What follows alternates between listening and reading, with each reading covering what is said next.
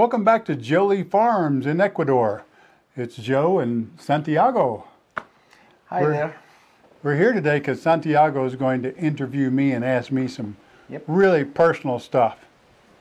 Somebody asked me if I would go topless in an interview, so I took my hat off and I'm now topless.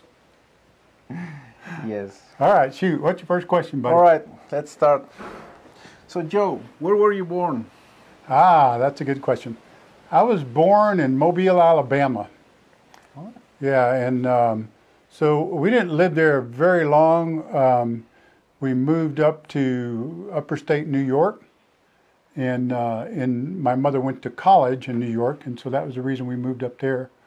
And so she wanted to become a teacher, and so my dad took a job with Shell Oil Company, and up in New York. And so we lived there about 4 or 5 years, and then we moved to Texas. And so I lived pretty much the rest of my life in Texas. Cool. So how were you raised? How was I raised? Well, you know, again, Dad was the Air Force originally, and then, you know, when I was born in Alabama, we moved to New York, and, you know, we did a lot of family stuff. We ice skated in the winter, you know, that was always a big fun. And Dad took us around, drove us a lot up to the countryside in New York, up to the mountains, and went to the Catskill Game Farm a lot, went fishing a lot. Dad was a big fisherman. And so Dad always, you know, took me out fishing, kept me involved in that, you know, right up to my teen years, make sure I didn't get into trouble. He and I would go to Galveston to the beach every weekend when we lived in Texas, and we would fish on the beach all the time.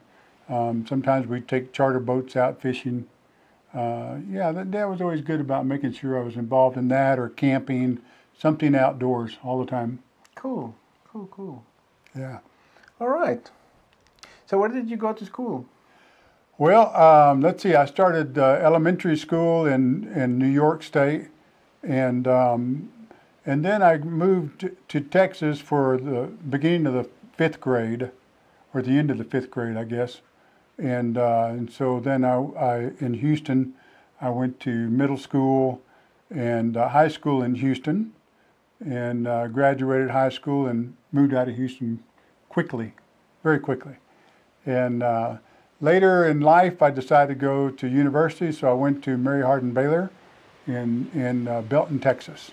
University of Mary Hardin-Baylor many, many years ago was an all-girls nursing school, and then it slowly became basically a religious university, but now it offers degrees in engineering and all kinds of things. Wow. Yeah.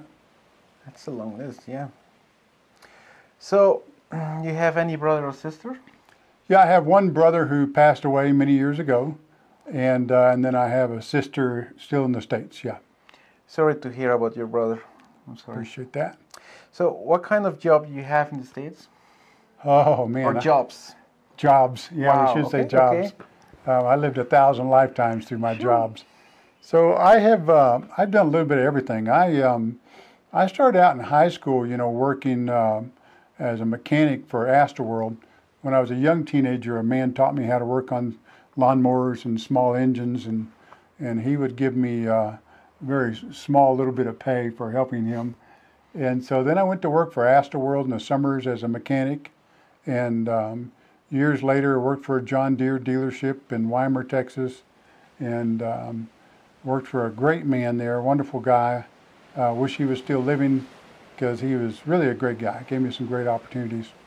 And so yeah, I did that, and then I later went to work for Snapper Lawnmowers in Austin, Texas.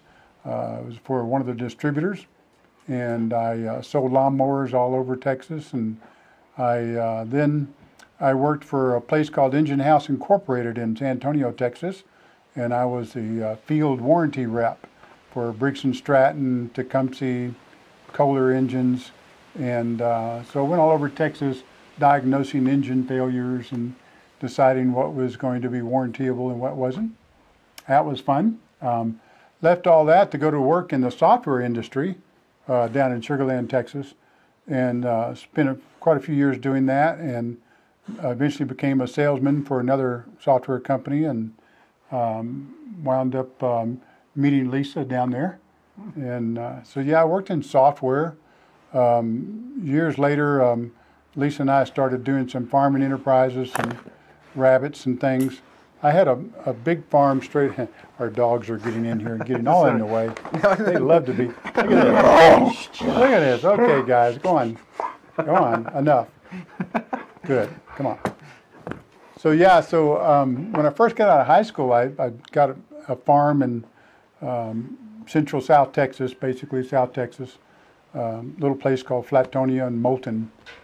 And so I had a farm there. We had cattle and we raised hay, and you know, it was a great experience. But years later, Lisa and I got into rabbit farming, and we moved to a small town called Rogers, Texas. And so then I became a pastor, and while I had a rabbit farm, and I was a bivocational pastor. And so I pastored a couple different churches, and Lisa worked for some software companies, and which later became Motorola. And so she had a great career with Motorola. Became 2 or 3 different companies while she worked there. They were bought and sold quite a bit. And I got into the aquaponics end of farming and built greenhouses on our farm, raised sheep and rabbits and chickens, all kinds of things like that. And while I was doing that, I also was a shooting instructor, all sorts of firearms instruction. But my biggest focus was skeet and sporting clays and trap. Yeah, so I did that as a shooting instructor and worked the farm at the same time, and did that right up until we moved to Ecuador. Wow, that's a really, really long list. How old are you, 150 or 200 years old? Yeah, 200. That's exactly right. Okay. I look young for my age. So, how long have you been married with Lisa? Oh, let's see. I'm about 126 in married years. Now, we've been married over 35 years now. Yeah, long time. All right. Next, any hobby? Yeah, we both have hobbies. I mean, of course, gardening is, you know, kind of a lifestyle and a hobby at the same time. Lisa and I used to shoot a lot of competition skeet together. Cool. A lot of people don't know that about her. She's an excellent shot. And she and I would go to tournaments on the weekends and, you know, shoot skeet tournaments. And I used to always shoot the World Skeet Championships for a lot of years. And won some medals, you know, won some money. And, yeah, had fun with that. And, you know, we've obviously developed more hobbies through the years. Lisa really loves to bake, and that's a big hobby of hers. And so she's carried that on here in Ecuador. And as you know, she even bakes for your restaurant. True. Yeah. And the best ones, by the way. Yeah. I got into photography years ago with a guy I worked with at a software company. And he was a big photographer, and he got me into photography. And I bought one of the first SLR cameras I ever had. I think it was a Minolta. And so I shot you know, quite a bit of photos and stuff with him, and he taught me a lot. And then I kind of rekindled that when I got here to Ecuador, and we started the YouTube channel and got into photography all over again. So this is a big hobby, you know, the YouTube thing is. And you know, here we have, you know, we have other hobbies here too, but primarily, you know, between our dogs, YouTube and photography, Lisa's baking, the gardening, we got our hands full. Full house. Yeah, it's full. So, do you have kids? Yeah, we have one son, and he is married, and he has one child, Ethan, our grandson. He's well, he's going to turn 5 in October. It's amazing. Yeah, it's been growing up so fast. It's happened so quickly, it seems like. Yeah. Granddad, huh? Yeah, I'm a granddad. You betcha. Cool. Cool. A happy granddad. A proud granddad. Proud granddad. Yeah, he's a smart kid. So, Joe, were you always a farmer? Not always. You know, when my grandfather, my mother's father, he was what we used to call a truck farmer. You know, he grew vegetables and stuff, and they called those guys truck farmers back then. And he did that in Rising Star, Texas, where my mother was born. And then the Depression hit, and so he was having trouble making a living farming, and my grandmother had a lot of emphysema issues. So they had to move where the climate was a bit drier, and that forced them to move to New Mexico. At least that's where the wagon and the horse stopped. And they loaded everything they had in a wagon, and a mule pulled the wagon. And so there he went to work at a hospital in Roswell. And that's, of course, where my mother and my aunt went to school there. They had an older brother, Ray, who's passed away. He was a pilot in the Air Force and all during the war, and he was a glider pilot too. He was shot down and captured some half a dozen times and escaped every time. Later worked for the CIA, I believe, you know, later in years. Right. But yeah, I wasn't always a farmer, but you know, I came from a history of farming, you could say. But in high school, I got involved in what was called Future Farmers of America and vocational ag. And I actually became a farmer through FFA. I raised, you know, show calves and sheep and stuff there. And then 19 had my own farm in Texas, and we bought 78 acres and then leased another 75 acres. And I raised Charolais and Charolais Angus crosses. Charolais was a French breed that we were proud to have full French cattle on our property, and raised a lot of hay there. And then, you know, years later we started the rabbit farm and really enjoyed farming the rabbits, and that worked well. And then we started the farm in Liberty Hill, Texas, where we had the big greenhouses and we had sheep and donkeys and chickens and you name it. Everything, yeah. And we really started focusing on smaller acreage at that point. And today, you know, somebody asked in one of our questions how big the land was we had here. We have just 2.5 acres here.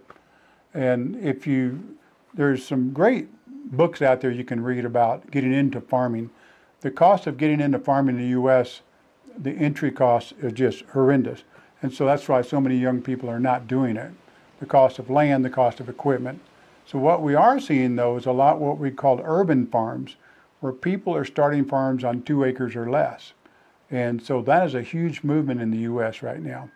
And so we've kind of carried forth that here. We've proven that on 2.5 acres here, you can grow, you know, enough food to feed your family and do pretty well. Interesting, right. Yeah. Right. So, Joe, how many states have you been in the U.S.? How many states have I lived in? Yes. Have I lived in or been in? Been in. I've been in every state. I've been in 48 states. I haven't been to Alaska and Hawaii, so I haven't been to either one of those. And in how many have you lived in? I've lived in, I guess, 4 different states in the U.S. 4. Yeah. Okay, Yeah. cool. We lived in New Mexico when I was a child for just a short period of time. And, of course, lived in Texas, born in Alabama, and lived in New York State, yeah. How many countries have you been? Oh, gosh, there's a lot of countries. So Mexico, obviously, all through the British West Indies, Grand Cayman, Jamaica, Barbados. I've been to all those countries in British West Indies, pretty much all of them.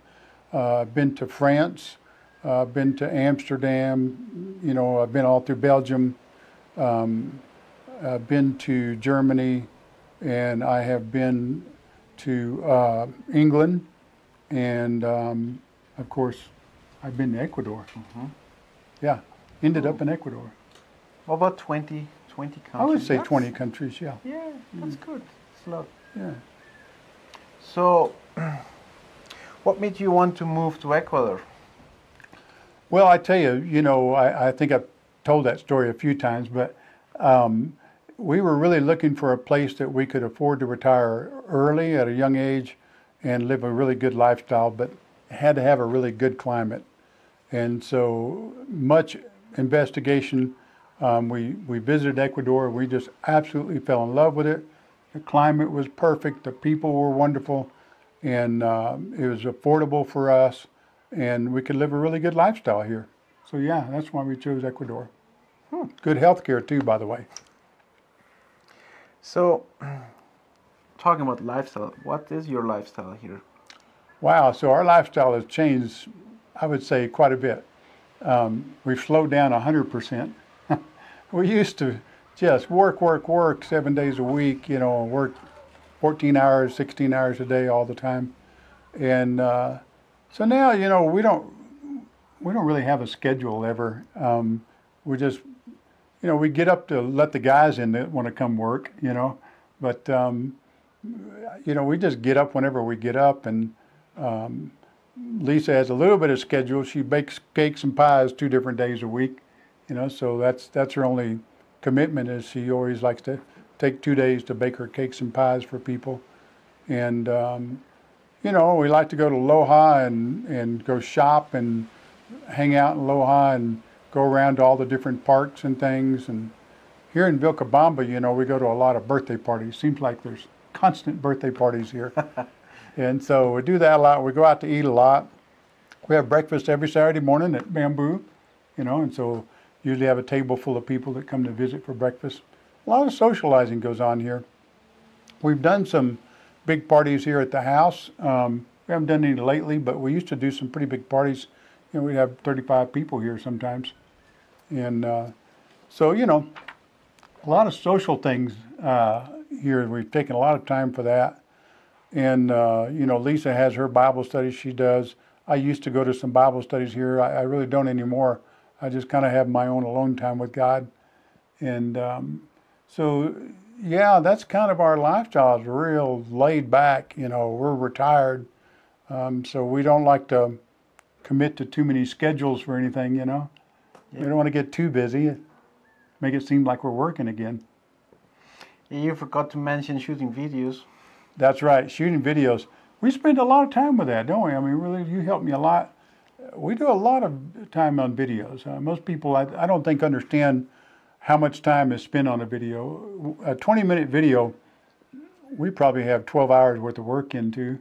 By the time we get set up on location, get everything working properly, get it shot, you know, write out scripts for what we're going to do, and then we got to go edit everything. And sometimes, you know, none of it turns out. We have to reshoot it. So you never know what the weather's going to be like either. Today the wind's picked up a little bit. But yeah, so by the time we edit it, and then I do the subtitles, you know, in like 12 to 15 different languages, that takes a long time. So yeah, but it's fun work. We enjoy it. You enjoy it, don't you? Yeah? Absolutely. Yeah, and I enjoy it. It's a great creative outlet. And yeah, so that's, you know, that's big fun. Yep. And you have a lot of birthday parties because you know a lot of people. That's Let's probably say true. Probably whole town. But you know, there's still a lot of people in town I haven't met yet. I just met a new couple yesterday that just came from Canada, and they just moved here like 2 weeks ago. And so met them at the farmer's market yesterday. They got like 4 kids all stair-stepped, you know. So yeah, we're always meeting new people, and there's people who've been in Vilcabamba longer than I have, and I still haven't met them. Just there's a lot of different circles that you travel in here, I guess, you know. So, changing subject, Joe, what is your favorite so far? What's your favorite city in Ecuador? Well, you know, we haven't been to that many cities. We've probably only been to 4 cities here in Ecuador. But I would have to say Loja. You know, Loja's a nice size, around 250,000, would you say? Something like that? I guess the city itself is only 160,000. 160,000, okay. And so, you know, it's just a nice size. It's walkable. And, you know, I like to go to Loja and walk around. Santi and I have walked around in the rain, taking pictures. True. And so, yeah, we like to, you know, Loja's just a great, relaxed city for me. You get, you know, Cuenca has its really positive notes, and we like to go to Cuenca. After about 3 or 4 days, I'm pretty well done with Cuenca. You know, I wouldn't want to live there, but it is a fun city to visit. Quito is so big, you know, it's like trying to eat an elephant, you know. it's kind of hard to take in all at once. You have to spend a lot of time to see Quito, I think. You know Guayaquil? I have not been to Guayaquil, no. We've been to Machala, mostly to the visa office down there. Really humid, hot, crowded. So Loja then, huh? Yeah, I think City, Loja is my favorite city. Cool, yeah. cool. And you have Hipiro in there. Yeah, that's right, yeah. And you know, I mean, Vilcabamba obviously is our favorite village or town. So far, I would say, I don't know, Santiago, man, it's just beautiful over there. I wouldn't want to live there because the weather can be kind of rainy and cold. But God, it's just green there all the time. And the Santiago people are kind of real unique. Really, Yeah, it's pretty high up. and it's That's very why high it's, up. It really, but it's a pretty little town. All right. So Joe, where do you see yourself in 5 years? Wow, that's a tough one. Ideally, I think I see myself right here in this chair in 5 years. All right. There's not much else that I really want to go do and see. Lisa and I want to travel some, you know, in Ecuador in the next 5 years. You know, we're going to go to Zumba, we're going to go to Zamora. Cool. I've been to Zumba, but Lisa hasn't. And we want to go to some of the places up north. We want to go to Baño, and Baños up there. We're going to go to waterfalls there. And so there's some traveling we want to do in Ecuador. We want to go to Galapagos. So I'd like to do that over the next 5 years. You know, shoot some cool videos up there. But I don't think, we might travel out of the country. I want to go see my friend who just moved to Madeira, you know, in Portugal, and maybe go see him over there. But probably not too much else traveling. I think we'll be right here, you know, enjoying this laid-back lifestyle. And Perfect. And you know, we have our groups. We have our homestead group here, and you know, we hope that continues to grow, and that keeps me very busy. You know, kind of facilitating that group. And I don't know, maybe one day we'll have a photography club or something here that Cool. we can all share pictures and have How coffee. big is your group right now? Yeah. What's that? How big is your group right now? Well, the homestead group, you know, we have 25, 30 that usually show up to our meetings. I think we have 50 members. That's enough, yeah. Yeah, that's pretty big. Cool, cool. And it's more of an educational group. Everybody comes and shares and talks about what they're doing. So if you travel around Ecuador, are you going to make videos for your channel? Yeah, we will. We'll make videos for the channel. You know, that'll be part of it. But you know, mostly we just want to experience more parts of Ecuador. Okay, cool. And you know, we've got some friends over in El Tambo who have a really unique farm over there, and we need to get over there and shoot that. You know, and that's just on the way to the airport. That's not that far away.